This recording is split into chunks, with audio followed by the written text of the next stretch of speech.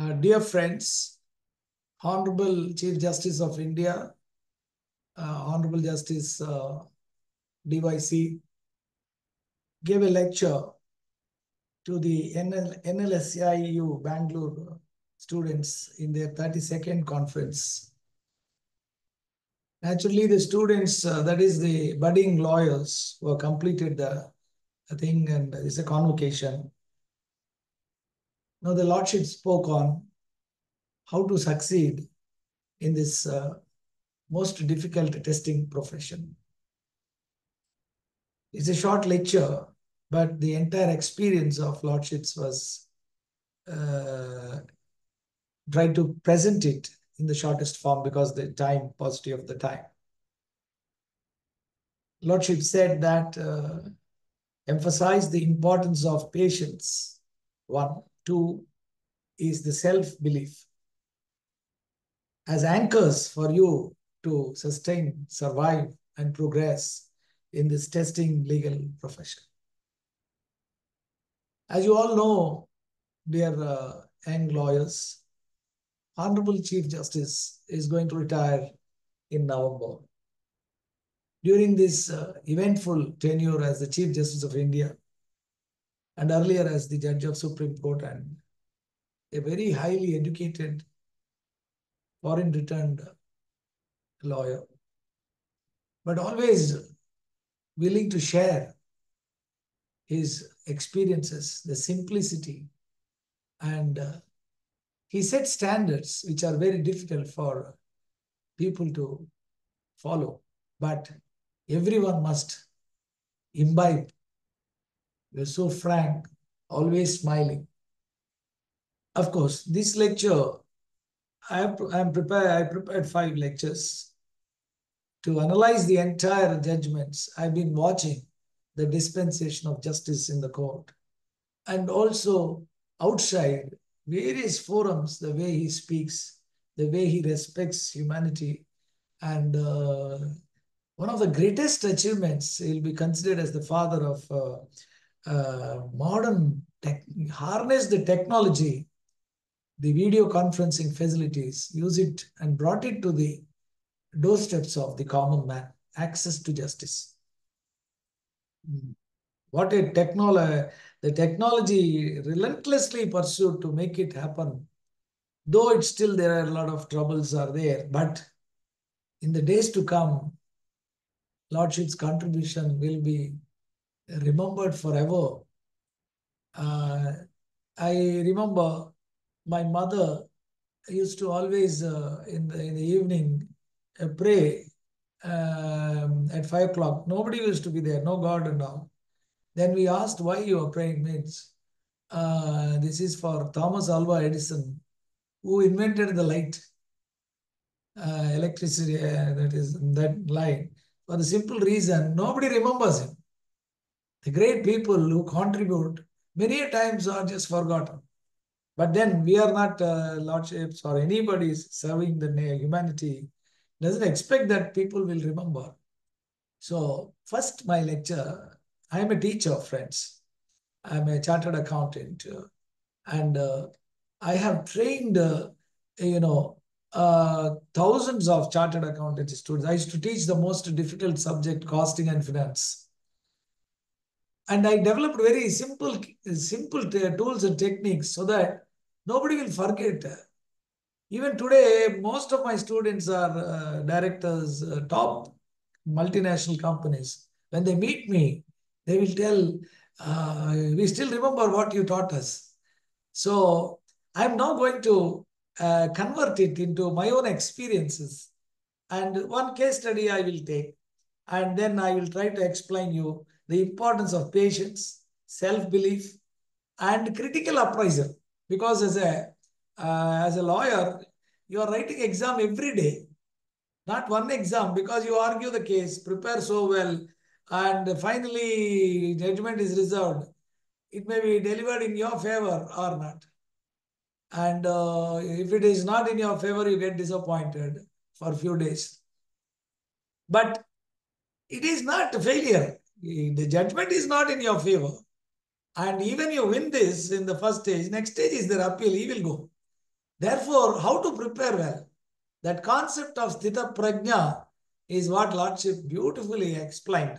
Very short lecture. And first, I will read out the Lordship's lecture.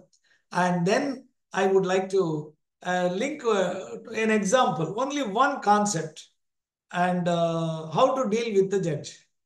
And in a given situation when you know you're going to lose. That I'll give a case study. But then the Lordship has summarized the whole thing beautifully. So let us go further in this. And the Lordships have said,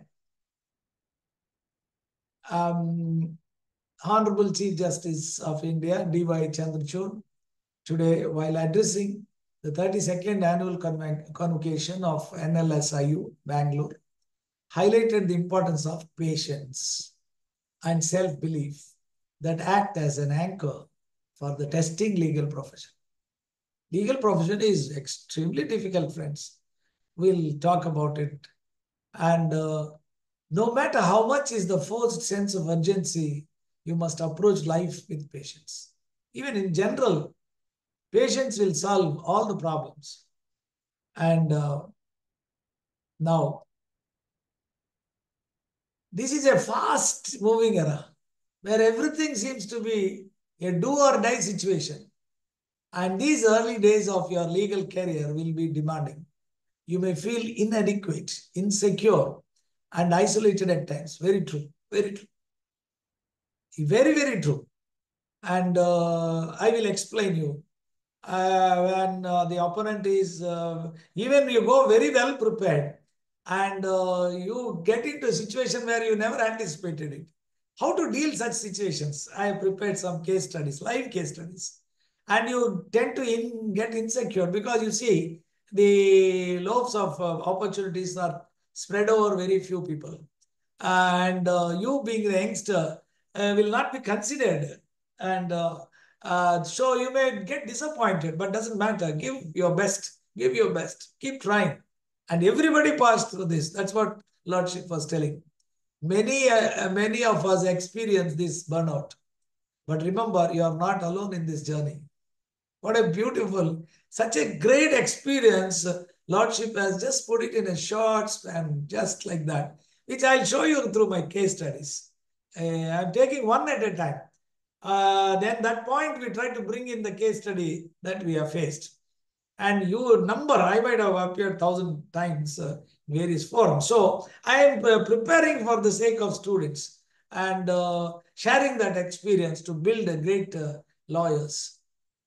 But remember, to deal with obstacles you face, you must build a strong support network.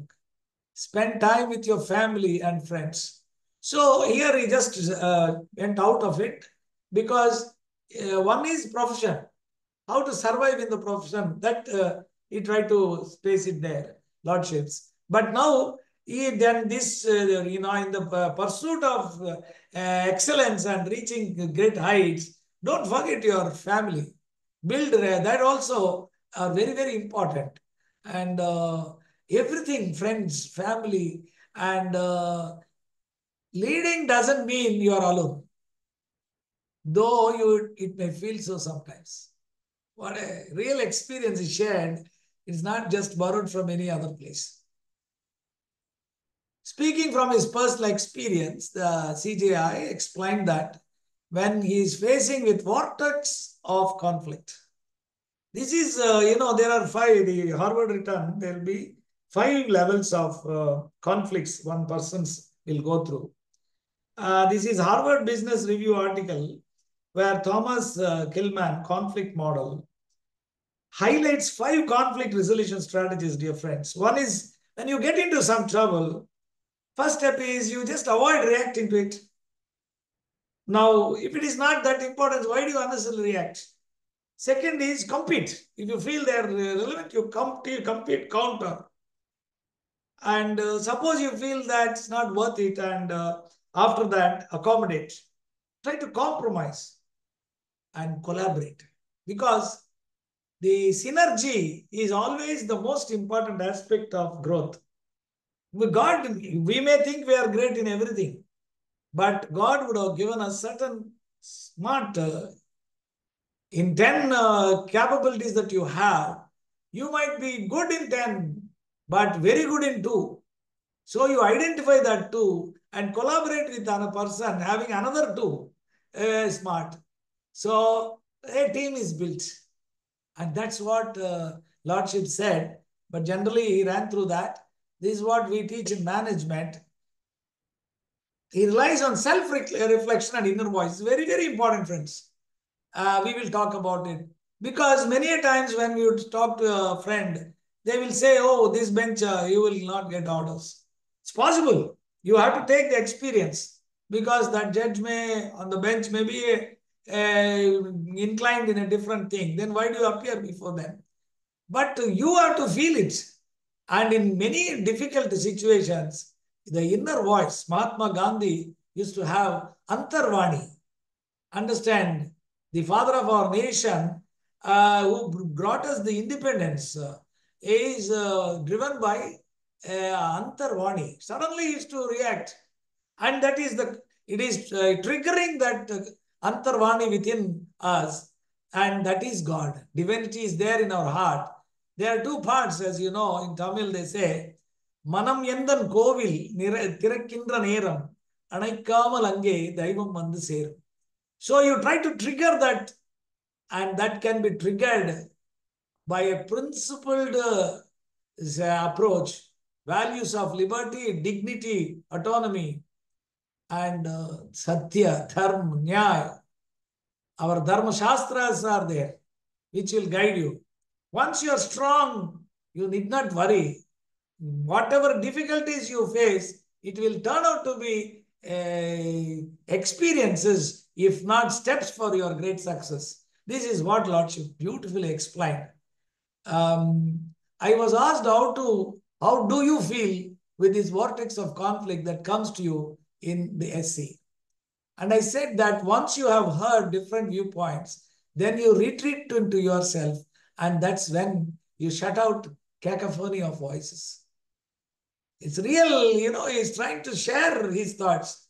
I had happened to listen to Honorable Justice Abhay Voka, Justice.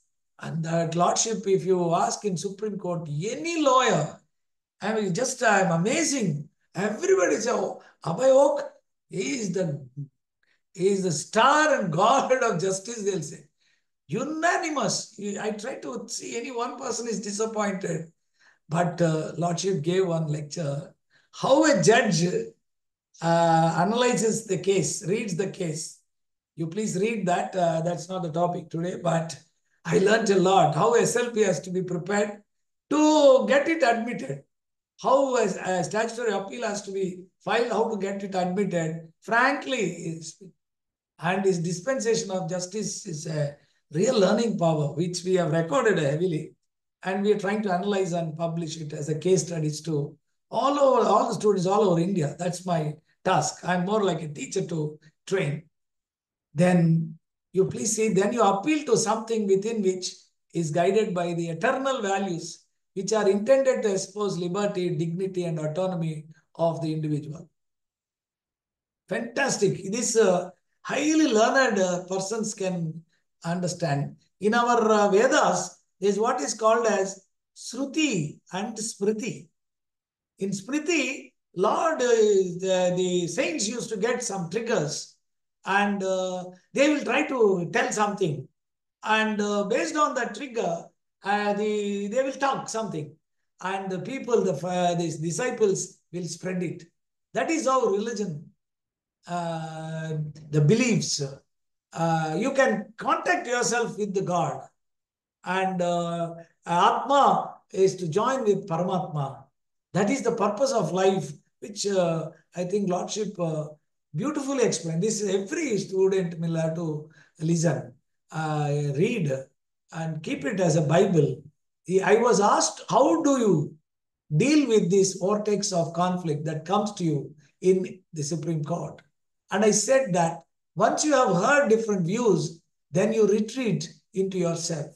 And that's when you shut out the cacophony of voices. If you see, many of the Lordship's judgments excellent. But then it gives many people to react to differently. Everybody appreciates. Lordship is appreciated for his knowledge, boldness. But actually, when you are delivering a judgment, you can't satisfy everybody. First, you have to satisfy yourself. And that is most important issue. And that is what he is talking about. Whenever you do anything, forget about the failures or success that you are going to get. Actually, there is nothing called failure. And the definition of success itself, Jiddu Krishnamurti explained that success is nothing but analyzing the failure in a critical manner. That is called success. So if you give up, the company is running and the company has incurred 100 crores. Now, whether it is loss, it is not loss, it is an asset if you are going to continue the business. If you close that, it is loss. Similarly, if you decide you can't win, and that's the end. That is why you should never give up. That's what Lordship spoke. And you can build so much. And Lordship here, it is experience, beautifully explained. Everybody must read. I will give you examples of case studies related to this. CJ encouraged the young graduate to trust their inner instincts and personal values when faced with unique challenges, just as the North Star guides the uncharted waters. Fantastic, fantastic. I can tell you from personal experience that in the uncharted waters, your North Star is your inner voice and your individuality. Do not underestimate the power of your inner voice and perspective. Actually, we get influenced by somebody is talking, but you know what is right. It's all just rational thinking. Always I've seen many top businessmen, they are very 1 plus 1 is 2. That is the concept with which they'll go and prepare the strategies. Not blindly thinking you will win or you will lose. That's not a correct thing. And this is what the Lordships have said. And now, dear friends, I would like to share this experience, one experience based on what Lordship said. Never give up. Never give up. I started appearing. I'm a chartered accountant practicing. Of course, the law, studied masters in law. But then as a teacher, mainly I used to be in teaching. And the case I'm telling you, first I was appearing in a case. And this case is, I studied a lot, you study everything. And being a teacher, you have studied much more.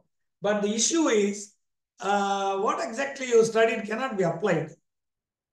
That comes by experience. And even you see, you don't get that experience. You listen, you will not get the experience. When you face it, you can realize. You see, when you want to know a feeling of burning, unless you touch it, you will not know. And that is how this particular point is going to be discussed. Simply, I will not take much. This is a case, a mandamus, and asking Institute of Chartered Accountants of India, Regional Council, to conduct an annual general meeting by incorporating the suggestions of members. That's all. First point, what is that right for you to ask? So I am a member of the institute, and as per regulation 150, every member is entitled to file a resolution. A procedure is there. How resolution file? And that resolution has to be circulated and deliberated in the annual general meeting. That is the law. All self-regulated bodies where the members decide is there. And these people are not doing it. No problems of members was ever discussed. And everybody is afraid, these self-regulated bodies, Bar Council or ICA, or they'll immediately file a discipline case and that's the end of yourself. So nobody is interested. Professionals don't bother about this.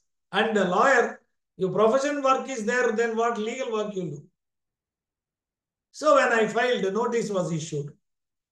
They refused to incorporate my regulations, my resolutions. Then what happened? Immediately, once the notice was issued to the CA Institute, they conducted the AGM, and then they did not take any resolutions or anything, and they passed the finished it. That's all. Uploaded financial statements, this, that, this. So that came for hearing, and the CA Institute will have a top lawyer, and that lawyer is a tough man, and he came. So I am a party person, knowing nothing. Then I'm the petitioner. I was about to say something. The senior counsel pounced on me and said, what this fellow is talking. What is his mandamus? You read? He wants the AGM to be conducted. We have conducted. What is he talking about? Then I said, I wanted to tell Lordship, my problem is not conducting. The resolutions have to be deliberated. They have refused to do it, my lords. Hey, wait. The judge got irritated. The judge getting irritated, you don't care. This is a normal thing. What is there? He doesn't know us. Why should he get angry? They might have thought his fellow doesn't know anything and dismissed it. Thereafter, Lordships have passed a judgment. Fully mistakes were there. So, if Lordships had, that bench had heard me, then they would have passed perfect order dismissing it. But I realized, because I did not speak, the judgment became wrong. So immediately I appealed. Writ appeal I filed before the Chief Justice bench. So here two things. Don't give up. So one level is there. What is the issue? You thought some is the issue. Judges decided something else. Then, so that narrows down. 3 points are there. It will become 1 point. I can. And that time Chief Justice was very tough. Dismiss. And already 2 education petitions were there. And their lordship dismissed that. Now I'm going their 3rd one. I thought this legal profession is not our cup of tea. I'll tell you why. But I'm not giving up. Then when I went there, Honorable Justice Sivagnanam was the young judge sitting. And before I could say something, the judge said, you want mandamus for all this? You know, I didn't know what he is asking me, but I kept quiet. Then immediately Sivagnanam sir spoke about me to him, Lordship's Chief Justice. And he kept quiet, Chief Justice Sivagnanam, now the Chief Justice of Calcutta High Court, he passed the order saying, now that the order is passed, this is conducted, but in future they must comply with Regulation 150 and conduct. Like that, they passed the order. So I achieved what I want. I lost the writ petition, but I achieved what I want. And then I was thinking, I don't know the judges. I'm just sitting, don't know how to talk also. But I realized, later I came to know 2, 3 petitions and all. One of my student asked me, sir, today you went and argued. Yes, how do you know? Sir, is my uncle only. That boy was telling my student. And so somehow, but you never give up. You achieved the objective. You want writ to be passed in your favor. That's okay. But even otherwise, then I learned, so before going to the judge, what all the questions there. What is my case? What's my case? I wanted a mandamus, already conducted. If really I knew it, I would not have gone. You understand? So we will take up one by one. Once you realize you are in trouble, how to face it. And that is where you will come. But never leave. You have to be honest. Your cause should be perfect. And you should be service-oriented. Always the approach to the court is it should be beneficial to the society. That is very important. So dear friends, this lecture is over. But I am coming out with many lectures based on the Honorable Supreme Court Chief Justice. He has done immense service. And many people keep talking this and that and all. They are angel gods, and they are protecting the democracy, the freedom, the guardian angels are fundamental rights, dear friends. And their knowledge can be shared Actually, after the 65 years, their experience is so much, and they should not give up. And this is what even one of our classmates retired, Mr. Ramasubramaniam, he didn't take up. But the amount of knowledge goes waste. That's what my simple thinking. Thank you, dear friends.